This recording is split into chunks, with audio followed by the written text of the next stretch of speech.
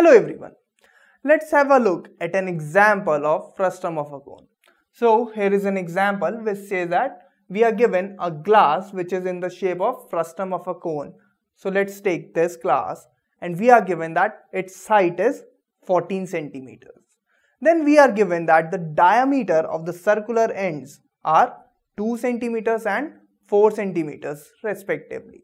Then we have to calculate the capacity of this glass. We also have to find out the cost of making this glass if the cost of glass is rupees 10 per 100 centimeters square.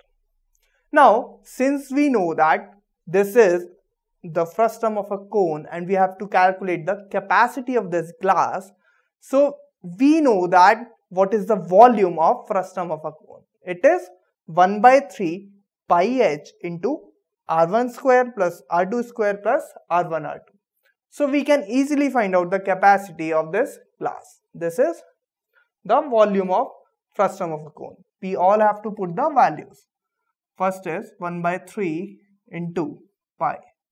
Pi is 22 by 7 since it's not given. The height of this frustum of cone is 14. So this will be 14 and into R1 square. Now the diameter of the top is 4, so R1 will be 2 centimeters.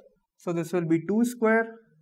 Similarly, R1 will be R2 will be 1 square plus 2 into 1. Now let's solve this. 7 into 2 will be 14. So this will be 1 by 3 into 22 into 2, and this will come out to be 2 square will be 4 plus 1 plus 2. 4 plus 1 is 5, 5 plus 2 is 7. Now if we multiply this further, we'll get 308 by 3, and this will come out to be 102.66 centimeter cube. So this will be the volume of this glass. Now we have to calculate the cost of making this glass, and we know very well. We can find out the cost by calculating the surface area of this glass. So for the surface area we need slant height. So first we'll calculate the slant height here. So slant height of the glass is L is equals to under root h square plus R1 minus R2 whole square. So again we have to put the values here. So this is under root. The value of h is 14. So this will be 14 square plus R1 is 2 and minus 1 whole square. Now if we solve this, we'll get 14 square is 196 plus this will be 1.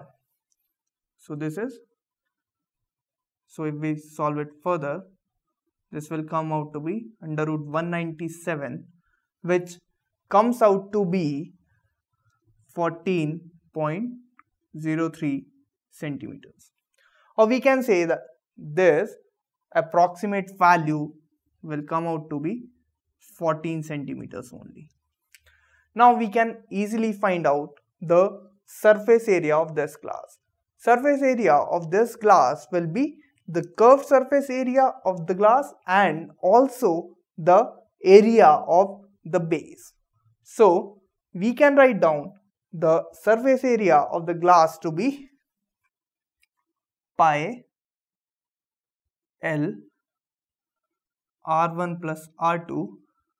This is the curved surface area of the glass, and plus we have to add the area of base into it, which is pi into R2 square. Now just put the values. So this is 22 by 7 into the value of L is approximated to be 14 and R1 plus R2. R1 is 2 and R1 is 2 and R2 is 1, and this is 22 by 7 into 1 square. Now if we solve it further, 22 by 7 we can take common. So this is 22 by 7 and this is 14 into 3 will be 42 and plus 1. So if we solve this, it comes out to be 135.14 centimeter square. So this is the surface area of the glass. Now we will just multiply by the cost to get the net cost of the glass. So the cost of making this glass will come out to be this surface area into this cost. So this will be 135.14 centimeter square into the cost of glass is 10 by 100 centimeter square. So if we calculate this, we'll be getting rupees, this will come out to be 13.5. Since this will get cancelled, so this will come out to be rupees 13.5. So we can say that this glass will cost us 13.5 rupees only.